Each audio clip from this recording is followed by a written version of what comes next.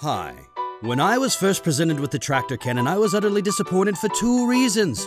One, the gun did not in fact shoot mini tractors, and two, these dipshits did not know repulsor beams push while tractor beams pull.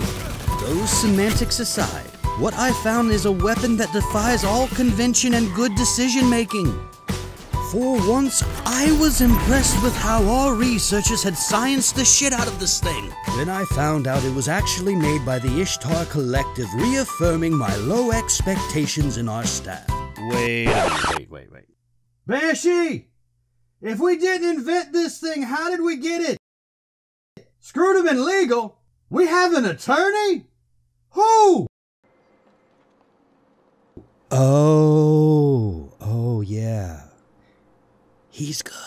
This gravity propulsion beam delivers an impact 40 times greater than the Earth's gravity, perverting the laws of physics to a point that it would make the Golden Age scientist Neil deGrasse Tyson both shit and go blind. It is the physical manifestation of the term fuck off.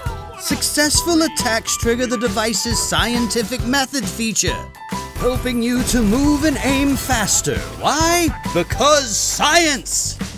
Opponents affected by the tractor cannon's boops become suppressed with the filthiest of void energies, capable of simultaneously ripping them out of their supers and leaving them with the physical prowess of a 6-year-old who has been pounding Goldschlager.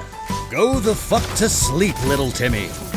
Shatter your opponent's bones while pretending to be Iron Man, or perhaps with the powers of telekinesis. Your enjoyment is only limited by the powers of your imagination.